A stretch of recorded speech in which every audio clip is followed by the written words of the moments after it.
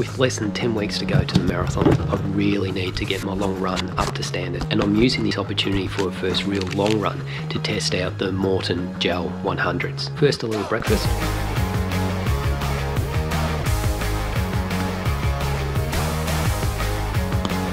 Three gels with me, bottle of water. I'm going to use an eyeline waist bottle holder that I've had for well over 20 years.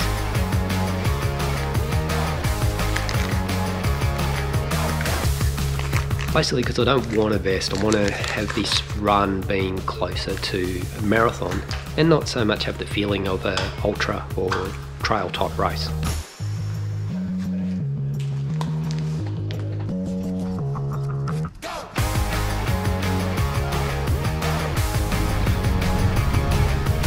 There's 2 points to today's long run. One is to push that long run out further, as it's currently a weakness, and two, try out the Maurten Gel. See if it's worth the hype. It's my first go using it, and let's see how it goes. Now, I'll be spreading the gels out a little bit more than recommended by Maurten, mainly because of the lack of really long runs. It means I haven't been consuming anything during my running lately, so I think my stomach isn't as trained as it used to be. So I'll spread it out, take a gel every 45 minutes, and we'll see how that sits.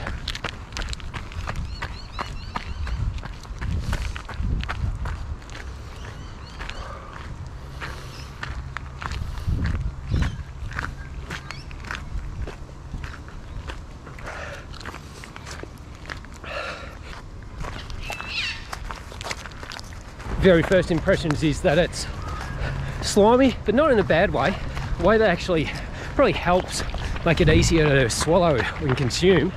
And two, the flavour is nondescript, quite inoffensive. And even though it's the first one that I've only had one, my impression is that it'll be something that's quite easy to take in a higher volume and keep taking the same thing over and over. Less likely to get flavour fatigue if there's no real flavour.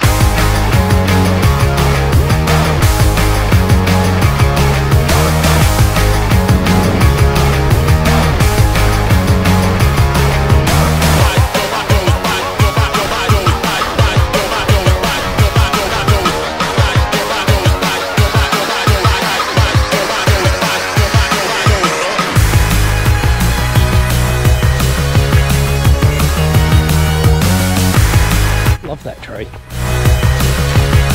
I'm about 90 minutes in, did over 15 kilometres covered, and had number 2 of the gels, and looks same as before.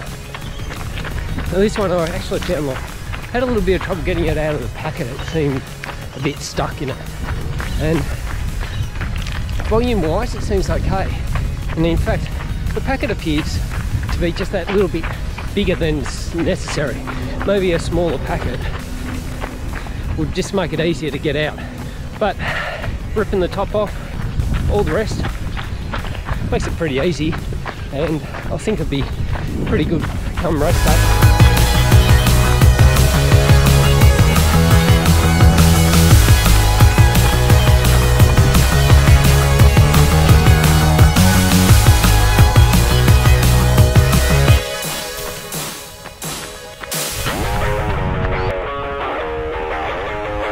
Two and a quarter hours in, just about on 23k, and the legs are feeling absolutely smashed. Energy wise, it's a bit more than my previous long runs, and I haven't really gone further than this in any of the others. So, and it's time for the third gel. Let's see if it makes a difference to the remainder.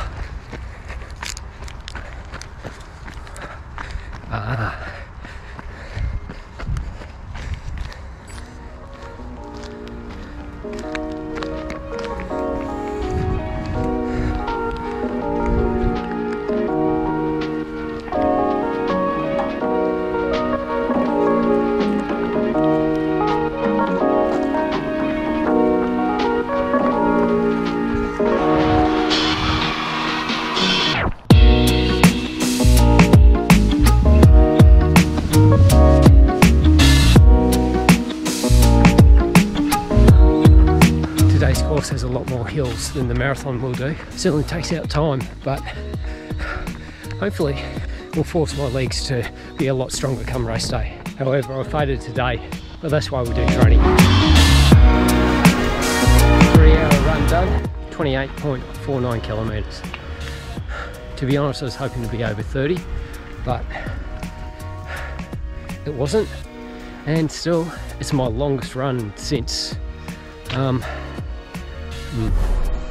haven't run this far since, wow, 14th of June 2019. So that's over 2 years ago.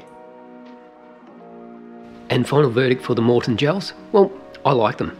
And will I use them in the race? Well, quite likely, and I think that it's going to be my fuel of choice for the upcoming marathon, but I've got a few more trials to test out.